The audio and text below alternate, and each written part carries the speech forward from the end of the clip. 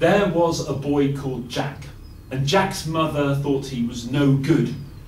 He was lazy, he was a fool. And one morning she kicked Jack out of the house. Go and get a day's work. And he went and he found work with a builder. And all day long Jack was learning to build. And he did very well. He made a beautiful wall. And at the end of the day, the builder gave him a penny. Jack was happy. He walked towards his home, tossing the penny and catching it. And he came to a bridge. And as he walked over the bridge, he tossed the penny, but the penny fell in the river. And when he got home, he told his mother, "You foolish boy! You should have put it in your pocket." The next day, she kicked Jack out of the house. And he went and found work with a dairy farmer, milking cows. All day long, he milked the cows. At the end of the day, the dairy farmer was very pleased. He gave Jack a jug of milk. Jack remembered his mother's words. "You should have put it in your pocket."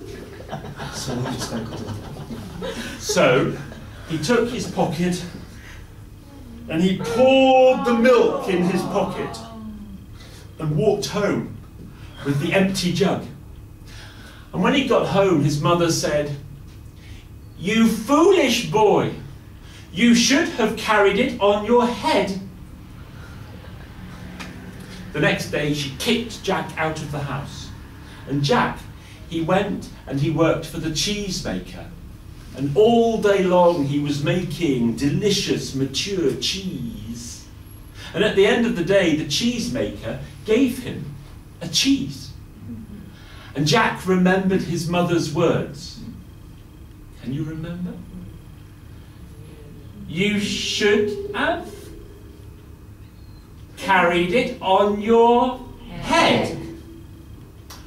Well, Jack put the cheese on his head, but it was a beautiful summer's day, and the sun was blazing down from the sky, and the cheese melted into his hair.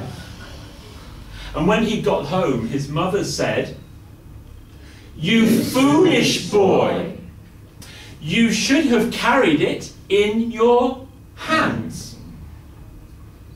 The next day, she kicked Jack out of the house, and Jack, he went and he worked for the cook in the kitchen in the big house.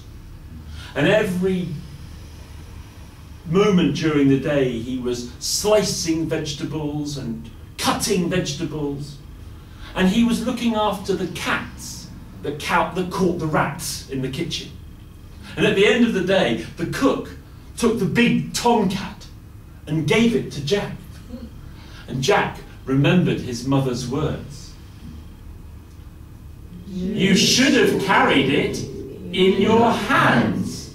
So he picked up that wild cat in his hands and he started walking home, but the cat scratched and bit until Jack could hold it no longer.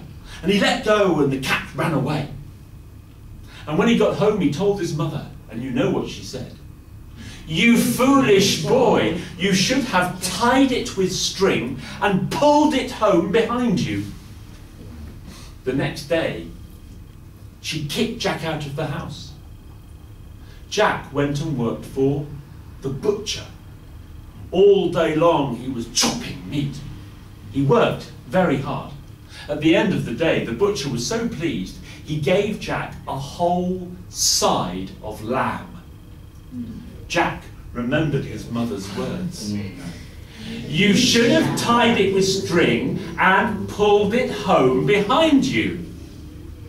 Jack tied a piece of string around the side of lamb and pulled the lamb home behind him. It got covered in dust, completely ruined. And when he got home, his mother said, "You foolish boy, you should have carried it across your shoulders." The next day, she kicked Jack out of the house. Jack, he went and worked for a merchant Now the merchant was an important man.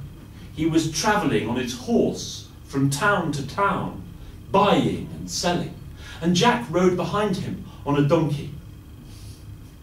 Jack did very well, carrying and helping, and at the end of the day the merchant gave him the donkey, and Jack remembered his mother's words. You should have carried it across your shoulders. So Jack got down on his hands and knees underneath the donkey. And he lifted, but Jack was no longer a boy. After working so hard for a week, Jack had turned into a strong young man. And he lifted the donkey on his shoulders and started walking home towards his house. And now we are nearly at the end of the story. And already you can imagine how you think the story could finish.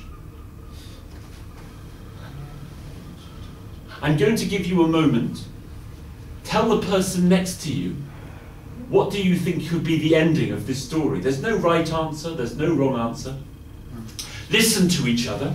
Maybe you'll find two different endings, or maybe you'll get one ending together. Listen to Izumi's ending. See if his ending is the same as your ending. Listen closely.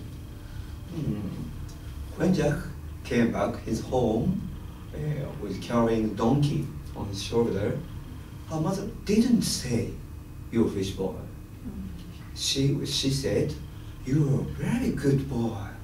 And you grow up a young man, strong young man." She was really very, very happy. And next day, Jack went to the merchant to back to his carrying donkey. So they lived a very, very happy life. That's all. Thank you. Thank you very much. Well, when he came back to the house, the donkey get very naughty because he has been tied to the young man's shoulder. So he ran around, kicked around everything, and kicked his mother. And he got hurt, and Jack fight to the donkey and save his mother. And she said, finally, she realized what she did to her son because she was a very bad mother. She said, "Oh, I'm sorry, I was bad and you are a very good man." And they lived very happily.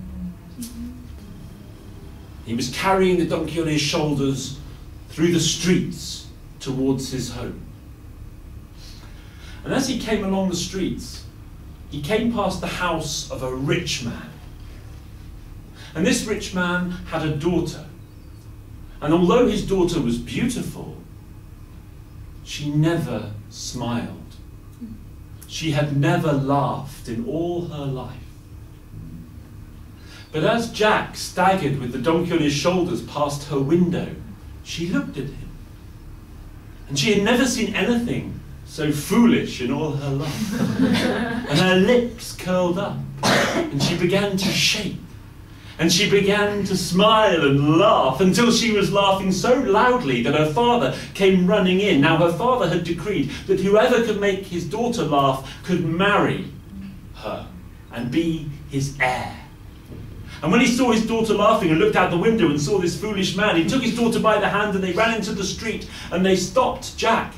And Jack put the donkey down. And when they told him that he was to be the husband of this beautiful girl with such a lovely laugh and smile and inherit all that money, Jack was so happy.